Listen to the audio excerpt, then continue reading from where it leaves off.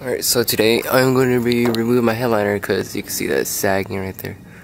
And also taking out the carpet because it's, let's see, I don't know, just because I want to, and it'll be a lot cleaner, easier to clean when there's no carpet. Yeah, but I'll remove the headline because it's sagging back there too. I don't know if you can see it. I decided, oh yeah, and then fix the sunroof too. So I'm gonna get started by taking out the seats. So I got my seats out. Now we'll just have to take off the center console and take out the K2 shifter because it's in the way. I also got to unbolt my roll bar to slide the carpet under.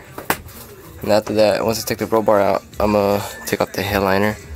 Alright, so I went ahead and took off the roll bar bolts and then also the seat belt that goes in there. And after that, I already did the other side too. What we have to do now is take off the kick panels. So we do is pull, oh, look at that, pull it, and there's clips under here that will come right out. Oh, don't forget to take out this one too. This is where the ECU is. Oh shit. Well, I need two hands to take this out.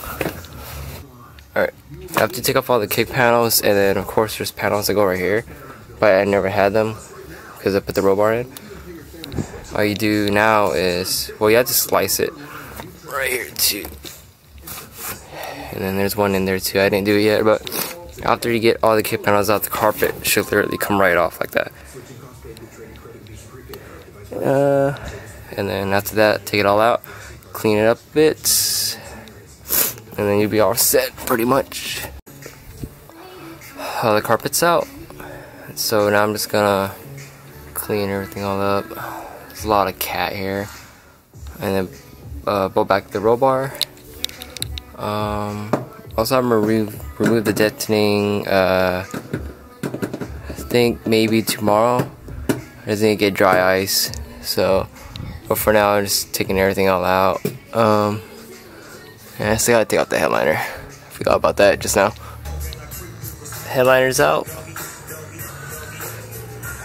Besides the sunroof, gotta take that out. And then I need to really start cleaning. It's really dusty in there now because of the headliner coming out. So there we go. I'm doing that later since I'm gonna get a sunroof plug from Near Dogfight, carbon fiber one. And then I pretty much got everything all out. I just gotta put my shifter back on, put my seat back in, and then remove the sound deadening tomorrow. Just gonna put back my seat. Right, well, this is what it looks like for now. Didn't take out the deadening yet because that worked and stuff. But just left the seat in there and just brought tools and coolant silencer. But right now, just clean out my catch can. I just finished. Now I just gotta put everything back in. And that's pretty much it for today.